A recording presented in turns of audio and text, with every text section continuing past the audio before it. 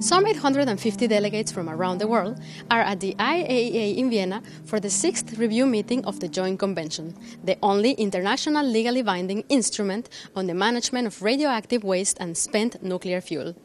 The 2-week meeting, which reviews national implementation of the Convention's obligations, takes place every 3 years. The Joint Convention is a powerful instrument for strengthening the safety of spent fuel and radioactive waste throughout the world. There are 78 parties to the Joint Convention, but all countries using nuclear technologies have the responsibility to safely manage radioactive waste.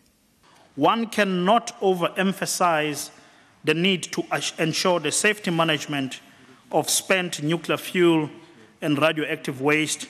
Disposal programs for lower-level radioactive waste have been successfully implemented in many countries. Good progress has also been made in the geological disposal of high-level waste and spent nuclear fuel.